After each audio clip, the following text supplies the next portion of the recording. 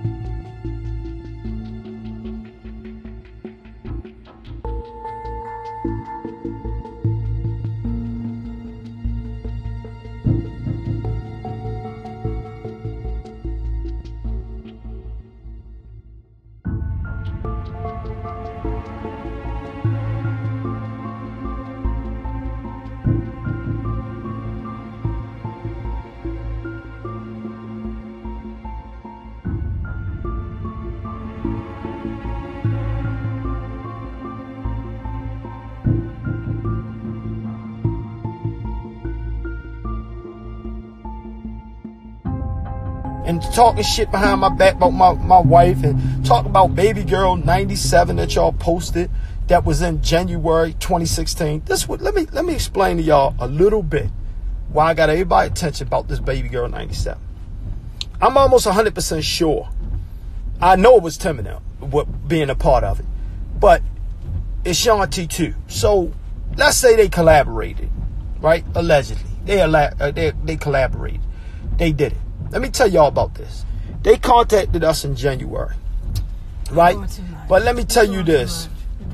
Let me tell you this. They did this in January and put that out.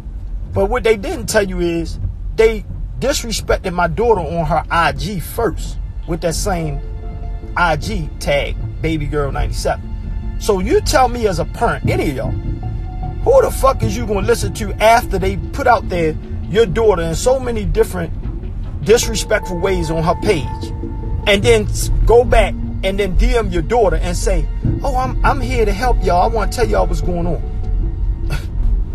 Man, these people crazy.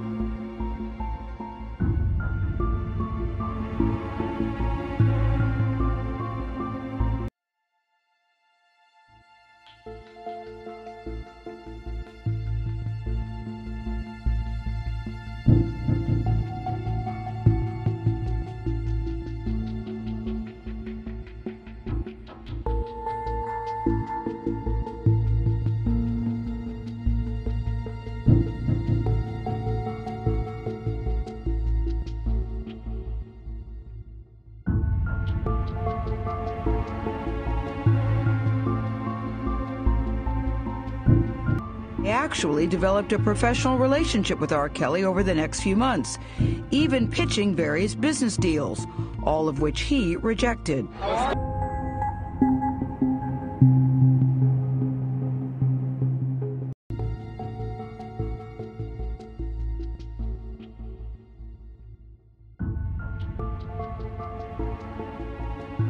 Is Asante a fraud? I don't know nothing about Asante, but I know everything she's saying about me and her. Baby, that's a lie.